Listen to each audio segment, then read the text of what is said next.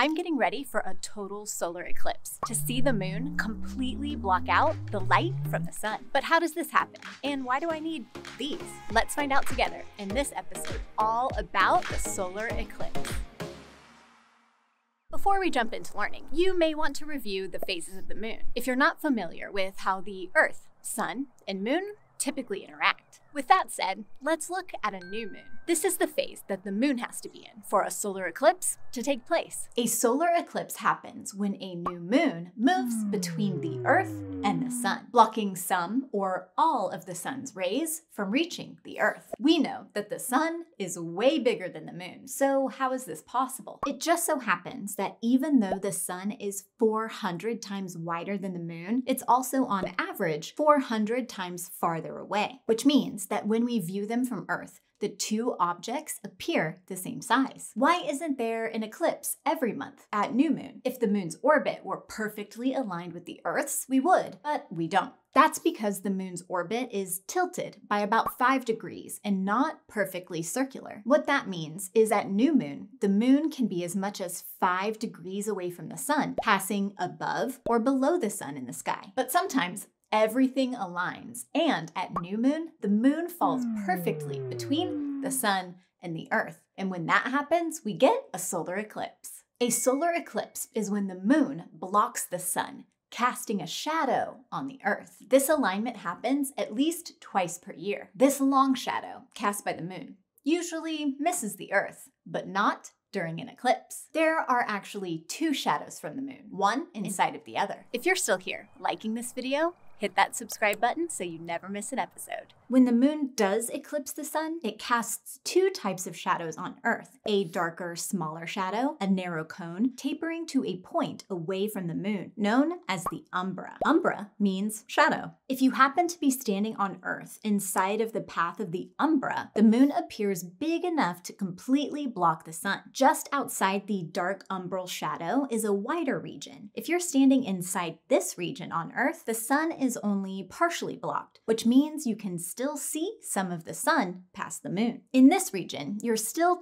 technically shadowed because you are getting less light from the sun, but it's not quite as dark as the umbra. This region is called the penumbra. Pen means nearly or almost. When the umbra reaches the Earth, we get a total solar eclipse. But what does this look like to us standing on Earth looking up?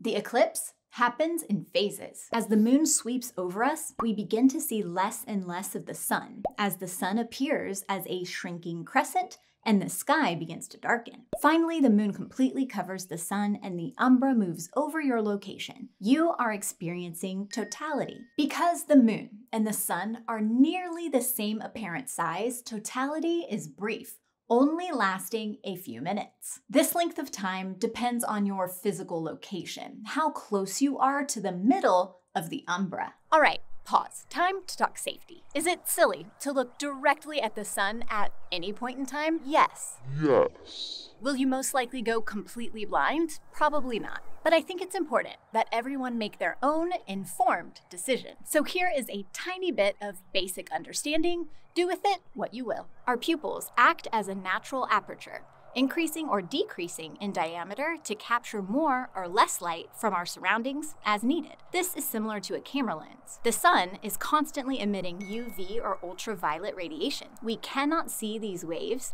They are why we get a sunburn if we're out in the sun without protection. The UV light damages skin cells, resulting in inflamed skin. Looking directly at the sun is like asking for a sunburn on one of the most sensitive and important parts of your body. Now imagine looking at the sun during totality. This is actually safe. It's dark. Your pupils are really open and dilated, allowing you to see in low light. But then, those very first UV rays hit your eyes when they're fully dilated, taking you by surprise and intense enough to damage your retinas. Don't be silly, just get yourself some eye protection. Something like this works just fine. These are linked somewhere down there. Now, back to the eclipse. When totality ends and the moon starts to pull away from the sun, the order of events is reversed. At first, the umbra is gone, but you're still in the penumbral shadow. The umbral shadow of the moon is pretty small where it hits the Earth. This means a total eclipse is a local event,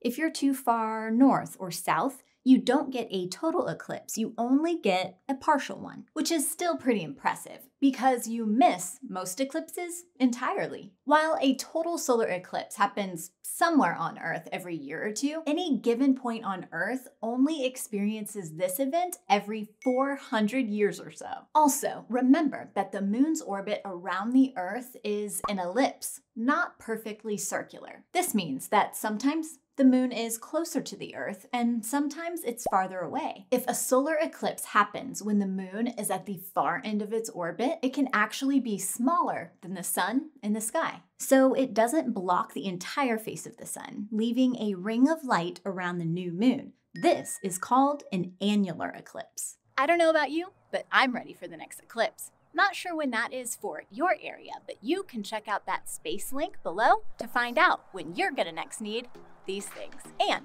if you want to learn more science, you can check out this video next. Can't see anything. Hello? Hello. These are good.